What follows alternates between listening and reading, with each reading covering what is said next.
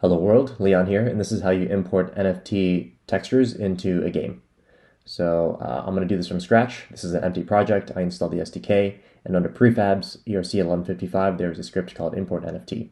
So we'll get to that in a bit. So I'm going to right click, 3D object, cube. I'm going to scale up the cube a little bit, rotate it so you can see the different sides, and I'm going to drag the script into the cube. It's currently blank, but if I hit play, it'll import the skin from the blockchain onto this cube. There you go. So where's this image coming from? Well, it's coming from an existing marketplace right here. So let's open the script and kind of see how it's done.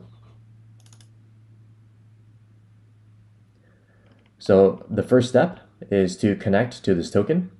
So we're using the chain, which is Ethereum, network, Rinkeby. It's currently on testnet. The contract, 3A8. Contract or token address, 3A8. Token ID, 5. Token ID, 5. And we do ERC1155.URI. Now doing this will give you a URI with a bunch of metadata. So I printed this out so we can see. If you go back to the console, it's the first one, URI. If I copy this link and I paste it in my browser, you can see it is a JSON object. There's a lot of fields, name, description, image, etc., but we want specifically the image. So if I go back to the code, I want to get that image. So to do so, I do data.image, and I define this response up here. So I have response string of image, right? Here's a string image. You can also add name, description, etc. In this class as well.